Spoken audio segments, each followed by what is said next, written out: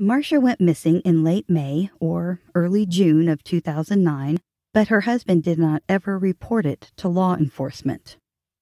It wasn't until 6 months later, when her hairdresser and neighbor put together what they each knew separately, that finally law enforcement was called in. Many of the people who loved Marsha regret that they had become so disconnected that they did not realize she was gone.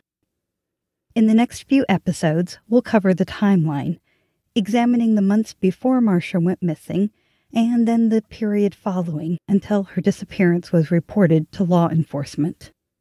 Today we'll hear from Cricket, who had been Marsha's maid of honor years before, and from Reggie, who was one of Marsha's Thunder Rock writer friends.